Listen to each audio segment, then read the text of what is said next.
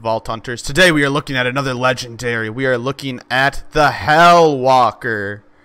I'm not really sure where you get this. I got it from random loot. I think this thing is amazing and one of the best guns in the game. Especially being that most of the enemies in this game are flesh. So this thing carried me through all of endgame. Got me through beating the game. Now I'll show her off.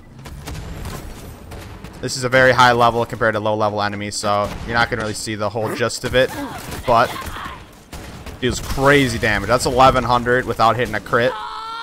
That was a 1300 with a crit.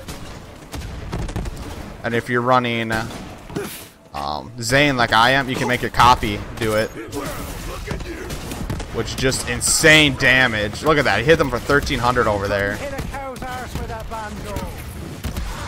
Just melts enemies almost the whole game. So yeah, this gun's amazing, guys. You get it, definitely use it.